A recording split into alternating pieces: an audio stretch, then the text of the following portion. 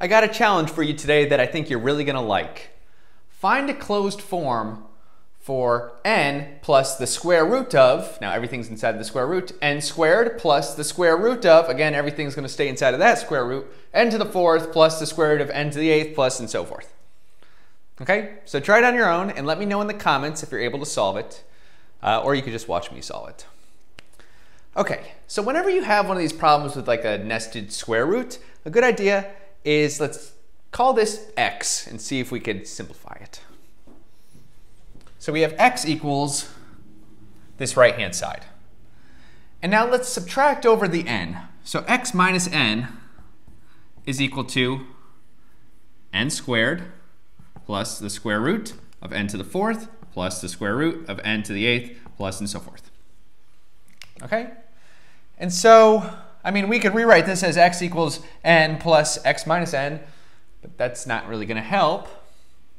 What can we do here? Well, what happens if we multiply x by n? So nx is equal to, well, n squared plus n square root of n squared plus square root of n to the fourth plus square root of n to the eighth and so forth.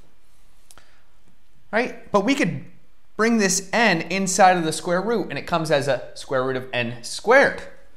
So xn is equal to n squared plus the square root of, well, n squared times n squared is n to the fourth plus n squared times the square root of n to the fourth plus the square root times n to the eighth. And it goes on forever.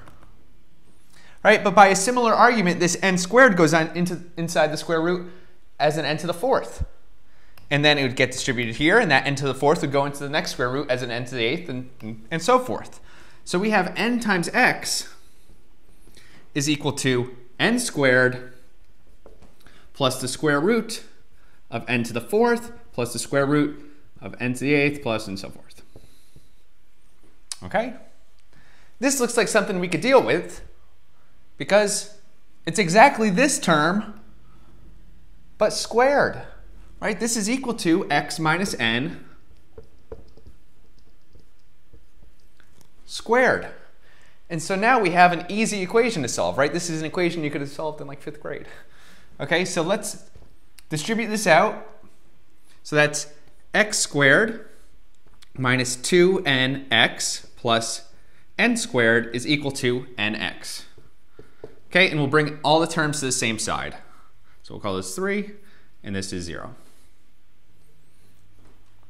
Right, and now we could solve this using the quadratic formula. So x equals positive 3n plus or minus, we'll have to check which one makes sense, the square root of 3n squared. So 9n squared minus 4 times 1 times n squared. So minus 4n squared all over 2. Okay? And so this is equal to 3n plus or minus, we could factor out a square root of n squared. So plus or minus n square root of 5 over 2. But the negative one won't make sense. That's going to be smaller than n. And this number is definitely bigger than n. So we have 3n plus n squared of 5 over 2. Let's factor out an n. So it's n times 3 plus root 5. I know I'm keep going, but I want to write it in one last form. And we could break apart this fraction as n times 1 plus the golden ratio. So how about that? Golden ratio appears even when you don't expect it. Well, thanks for watching. Let me know what you think. See you later.